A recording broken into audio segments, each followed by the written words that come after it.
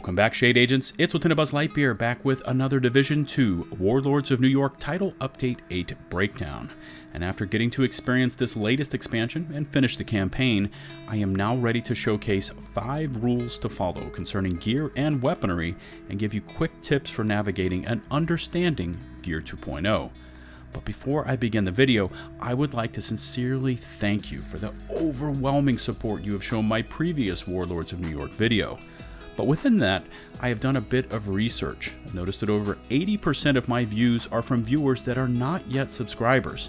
So, if you like the content you see on my channel, take just a second to hit that sub button and don't forget to click on the bell icon to receive all notifications from my YouTube channel. And with that, let's begin. Within Gear 2.0 was a complete overhaul to weaponry, and with it comes our first rule, and that being W 2 of 3 plus T equals KD. Now, I'll come back to this equation in a moment, but this new revamped weapon system steers clear of interface overload and provides clear and concise information that a player can use to make informed decisions. For a level 40 weapon, there are now 2 core attributes, 1 attribute, and 1 weapon talent. And that's it.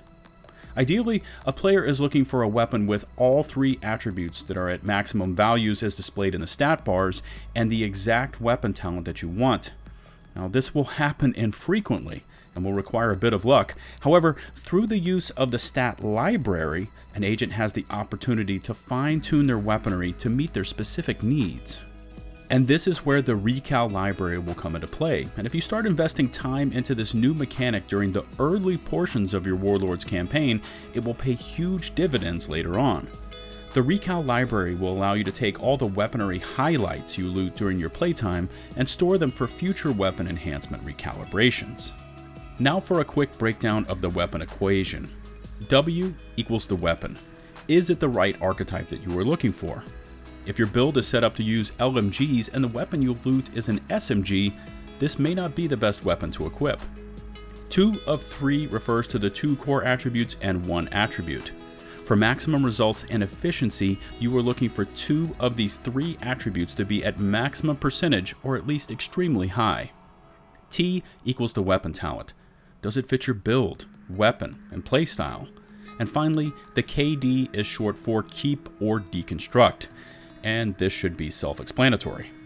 If a weapon is the wrong type, has 2 or more low attribute rolls, or has the wrong talent, you should next look to extract the weapon talent for your library, or if it does have one extremely high attribute percentage, extract that for future use. When a weapon does drop with an extremely high attribute roll, the plume above the weapon will have an upwards facing chevron to alert the agent to thoroughly inspect that weapon as one of the attribute rolls is high. Now, just because a weapon has low core attributes, it is not necessarily useless. You can still extract the weapon talent and store it to your recalibration library. Once a weapon talent has been extracted and stored in the library for that specific weapon type, if it appears again on another weapon from that type, it will be designated by this symbol on the weapon talent, signifying that the talent has already been stored. Gear stats and talents function in much the same way as weaponry, but with it we get a new rule of B plus 2 of 3 plus T equals KD. Gear can roll with 1 of 3 core attributes, which include weapon damage, skill tier, and armor. Each gear piece will also include 2 attribute rolls, and body armor and backpacks are the only 2 pieces of gear to also include gear talents. An agent can fully invest into one of these 3 core attributes to go full glass cannon, tank, or skill build, or invest into all 3 for a build that can do a little of everything. Attributes are used to fine-tune the build by adding additional percentage rolls ranging from weapon handling to status effects, and everything in between.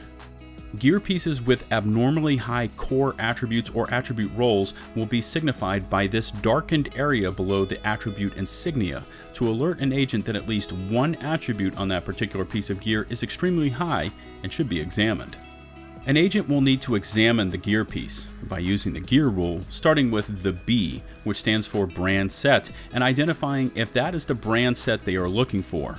Next, by looking at the core attribute and attribute rolls, 2 of 3, they can evaluate the piece for overall strength. Now ideally, the core attribute and 2 attribute percentages are at full maximum, but if they aren't, a decision will need to be made. If more than one of the attribute roles is low, or if the combination of the core attribute and attribute roles are completely wrong for your build, then move to the KD portion of the rule. Just like in the weaponry rule, the T stands for talent, and these are only available on the body armor and backpack. As before, the KD stands for keep or discard.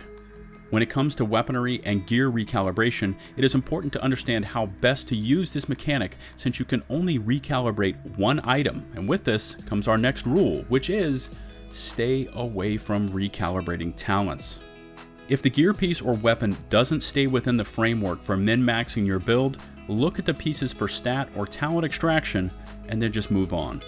If you are using this basic rule, you should not be using the recal station to roll talents onto your weapon or gear, as this is the completely incorrect way to use this mechanic efficiently.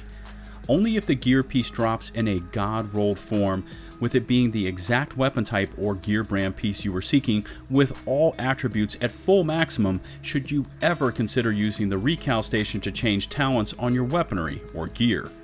For weaponry, the simple rule is to look for at least 2 of the 3 attributes to be extremely high along with the correct weapon talent.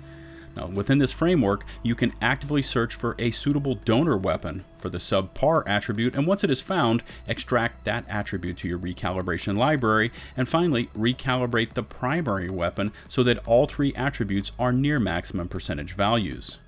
Gear works in a parallel track, and that the rules are very much the same. Look for brand set pieces that suit your build concept and have 2 of the 3 attribute percentages at maximum or near max values. If the gear piece is body armor or a backpack, also evaluate the gear talent to identify it as one that complements your build concept. If you are looking for maximum damage output, invest into weapon damage as your core attribute. Tanks should look for armor, and skill builds will look to invest into skill tier as their core attributes. Now, if the gear piece is the correct brand set, has 2 of 3 attribute percentages at maximum percentage or near max, and has the correct talent, that is the ideal piece to keep and recalibrate. Smart agents always check the vendors, and this brings us to rule number 4, to always check the vendors for missing items. Sometimes you will get lucky and the vendors or gunrunner, Cassie Mendoza, will have a god-rolled item, but overall, using these sources to supplement your recalibration library is a very smart option. Vendors often have pieces of gear or weaponry that may not be the best overall, but have one attribute that is rolled extremely high, or they have a talent that you don't often see. By purchasing the weapon or gear and then extracting that talent or role to your library, you now have that attribute role or talent to use indefinitely for future recalibrations. Remember to look for this symbol on the weapon or gear talent to signify that you already have that talent in your recalibration library and would therefore not need to purchase the item from the vendor. We've made it to the end of this breakdown, and perhaps this 5th and final rule should have been first on the list, but here it is anyways. In regards to your old level 30 gear, it is now fairly useless and it's time to let it go. So, rule number 5 is that you need to spend a few minutes and either sell, break down for materials, or extract all the maximum attributes off of your old level 30 gear. Now, most veteran agents have hoarded hundreds of pieces of gear over the past year, and now that Warlords of New York is here and the level cap has been raised to level 40, those builds and pieces are underpowered. I personally unfavorited all my level 30 pieces and extracted their maximum attributes to my recal library while holding on to a few sentimental pieces. Once you hit anything above level 30 during your Warlords of New York campaign, you will see your perfectly crafted gear score 500 builds reduced to useless. Now, there is one exception to this rule, and it has to do with mods, as level 30 mods are compatible with level 31 to 40 gear, and since the overall effectiveness of mods has been greatly reduced, equipping a level 30 mod on a level 40 piece of gear really won't expose a huge weakness, like if you equip a level 30 weapon and attempt a mission against level 40 enemies. Spend a bit of time comparing your mods, as all the values and some of the attributes have changed.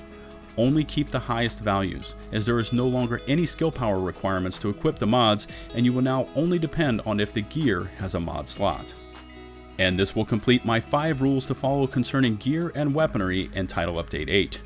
If you haven't yet done so, I would greatly appreciate you smashing that sub button and clicking on the bell icon to receive those channel notifications. If you liked the video, rate it with a thumbs up. If not, with a thumbs down. If you feel like supporting my YouTube channel, check in the video description for links to my Patreon page and merchandise store. Follow me on Twitter for all my latest thoughts concerning most things gaming related, with a heavy emphasis on the Division franchise. And until my next upload, this is LtBuzzLitebeer, signing off.